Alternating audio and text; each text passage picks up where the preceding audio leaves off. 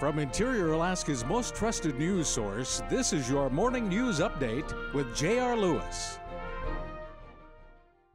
Good morning and thanks for joining us on this Friday, March 6, 2015. In the news, a State Department of Law official told concerned lawmakers that marijuana should not result in federal prosecution. Some senators had heard from members of the public who thought that legislators were violating federal law if they implemented the ballot initiative legalizing marijuana.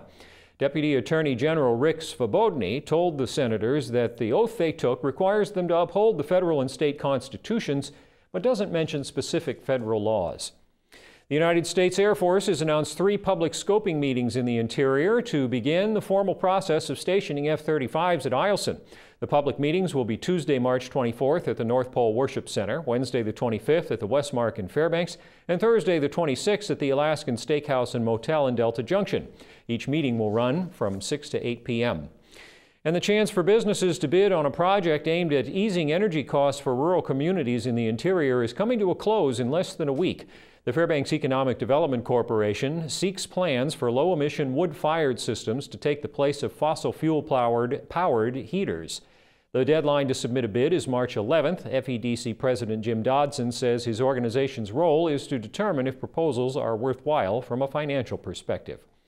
Looking at the Fairbanks weather, a winter weather advisory is in effect from midnight tonight to midnight Saturday. Today mostly cloudy with flurries, highs in the upper 20s. Tonight cloudy with 2 to 4 inches of snow, lows in the lower 20s. Tomorrow another 2 to 4 inches of snow with winds picking up and highs in the lower 30s.